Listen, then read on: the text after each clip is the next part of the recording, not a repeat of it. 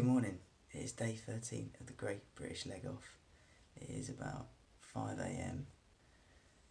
I need to leave a little bit earlier than these lads. This is a day where I'm cycling solo because I've got to get to John O Groats by the end of today to make it back in time, because I've got to get back a little bit earlier than these lads.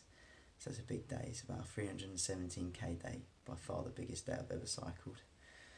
It is going to be a bit of a push today, but got it in me, give it some beans and I'll get it done. See you in a bit.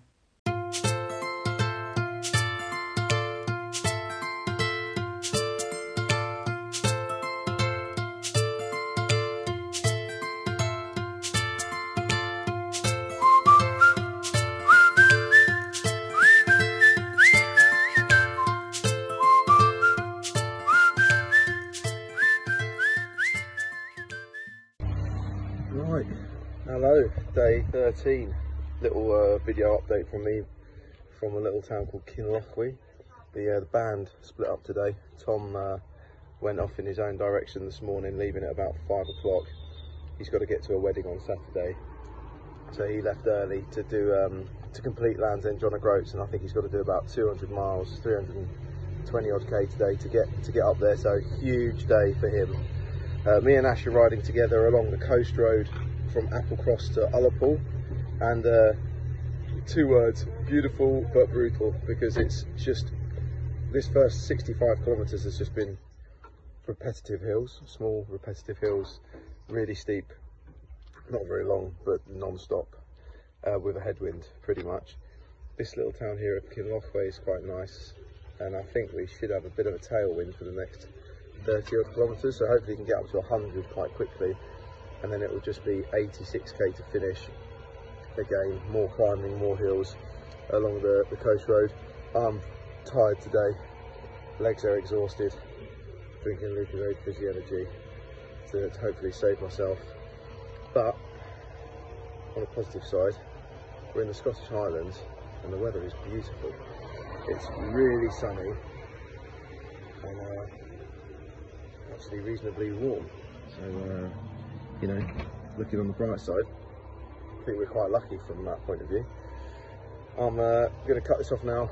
Need to get back on the bike, get cycling to try and catch up with Ash, hopefully meet him, and then carry on together to Ullapool.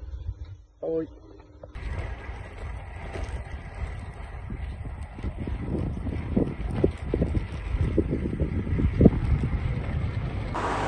Afternoon. Haven't done too many updates today because it has literally been head down, get on the pedal, got a lot of distance to cover. Had a fresh start this morning, obviously got up at 5 to get out of Applecross again, which was lovely on the legs. They enjoyed that. That woke me up.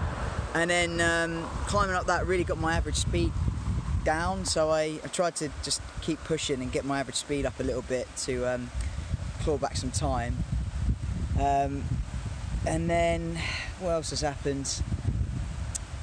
Oh yeah, I had a puncture about 80k in, and I was like, oh, here we go, on the front wheel.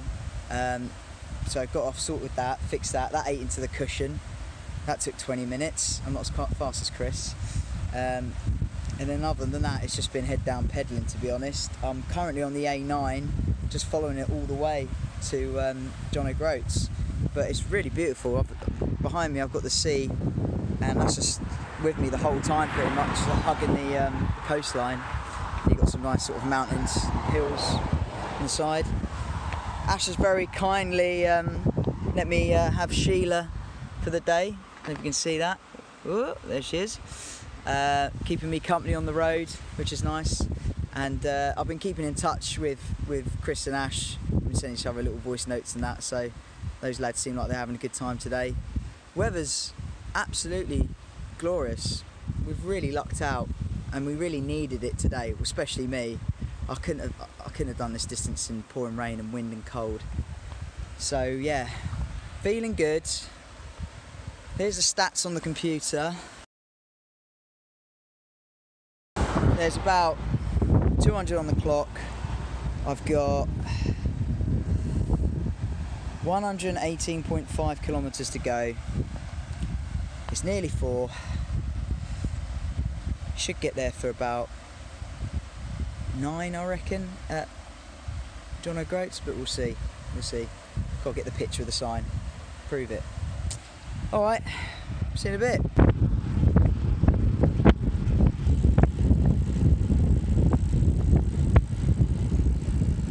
Afternoon, little mini update from me. I've been carrying around this Coke can all day, saving it for the last push. I just saw a sign for John O Groats 16 miles away. That is not far at all. So I thought, have this, power me through. I'm sick of the bars and the flapjacks and the chocolate. I don't want any more of that. And yeah, just saw this nice field and took a picture of the bike. And yeah, I thought this was a nice little pit stop. After that 200k mark, all hell let loose. The coastal roads just got insanely hilly, like just constant, one hill after the other, and they were like quite big climbs. Wasn't expecting that, to be honest. And I had a headwind through all of it. So I really struggled on that. I had to get out the energy gels, had a Red Bull, you know, I was just trying all the tricks of the trade just to get through it. Then after about 40k of that, it started to flatten out and became way more manageable, and that boosted my morale quite a bit. So yeah, we are getting through it. The end is near. See you at John O Groats.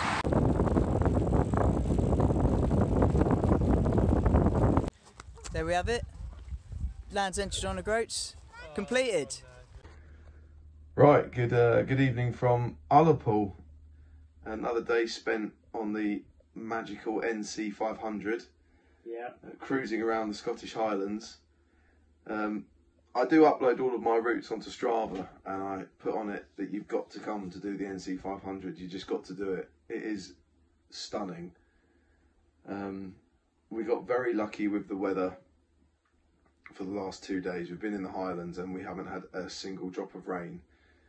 It's really hard to complain, to be honest. The only thing we have is a little bit of a headwind occasionally, but otherwise it's been fantastic. How did you find today? The only negative is the midges. Yeah, there are a lot of midges. That is true. It's an incentive to keep moving. It's like I stopped a bit earlier just because I needed to eat, and it was literally lean the bike up at the side of the road, go into the middle of the road because there's no cars, just walk around a little bit whilst eating, whilst drinking, looking like a lunatic. Get back on the bike again. Looking like a lunatic in the middle of the road, Absolutely. running around. No, it is true. There are a lot of midges up here, but I think that the views make up for the midges. I mean, I 100%. couldn't work out how many countries I could see in the scenery around here today. I got a bit of Finland, quite a lot of Norway, Iceland. Iceland. That's what came to my mind Yeah, immediately. Iceland. Just sparse, desolate, wild, Yeah. and beautiful. I also had a couple of moments where I was like, this bit here reminds me of being on a Greek island once, where like you were in trees suddenly, and it was like vegetation, Okay. and then massive open landscapes like the fjords of Norway and Iceland, and Yeah. then all the huge pine trees of Finland, and Yeah. it was just, it's breathtaking up here. I can understand why people love the Highlands. I can't sort of wax lyrical enough about how good it is here, and to get the opportunity to ride here in good weather. We're just so lucky. We really are. You'll obviously notice that there's only 2 members of the band here at the moment. The third member, Tom, he rode this morning. I mentioned this in a video earlier. He rode this morning up to John O Groats. He's got to go to a wedding on Saturday, so he has detached from us and gone on his own route. And he, as far as we know, made it to John O Groats at about 9:30, and then he got himself over to Thurso, to his hotel. So he smashed 317k today, which is the biggest ride he's ever done, as far as I know.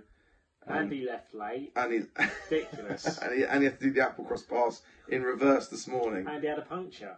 And he got another Still puncture. managed it. That's the last time he buys gator skin tyres, I Oh think. god, yeah. So that's it from us, I reckon, here. Unless you want to add anything else. I would just like to say Applecross as a place, nicest. I would say the nicest little town I've ever been to.